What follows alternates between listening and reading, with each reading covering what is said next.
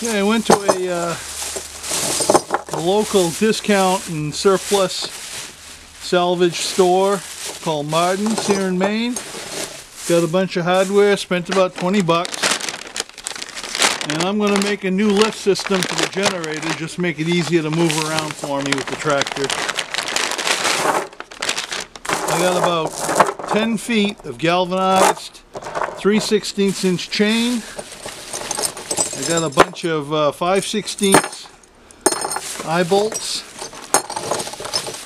Let's see what else we have. We have a 5/16 quick link.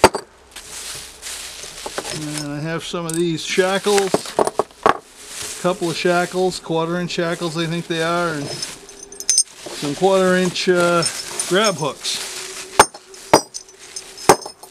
Well, I'll see what I can make out of that.